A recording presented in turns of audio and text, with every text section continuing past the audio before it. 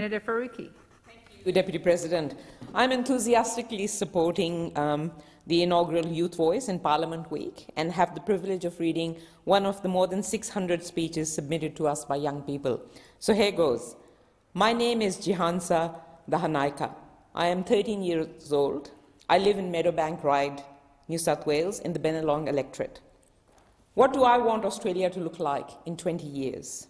In 20 years, I want kids' faces to light up as they see dolls in ranges of skin colors and find one that looks exactly like them. In 20 years, I hope that kids can have band-aids that match their skin tone. In 20 years, I hope that racially diverse characters in TV shows, movies, and media are shown in a better light and are shown often. In 20 years, I hope that job opportunities and pay are equal for everyone, no matter what skin color, religious background, or identification. In 20 years, I hope Australia is an equal place, starting with band-aids and dolls. Though it may seem little, this is important.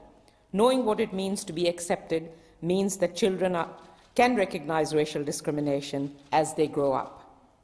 They will understand racism is not right, and they will learn to educate others, standing up against it. This is the key to a kinder Australia. A kinder Australia is the start to a kinder world. My hope in 20 years is that the differences we have shouldn't be masked but celebrated. Thank you, Yehansa, for your vision for an anti-racist world that is kinder to all of us. It is inspiring to see young people telling it like it is. You are demanding and taking action for a better world. I'm ready to support your revolution.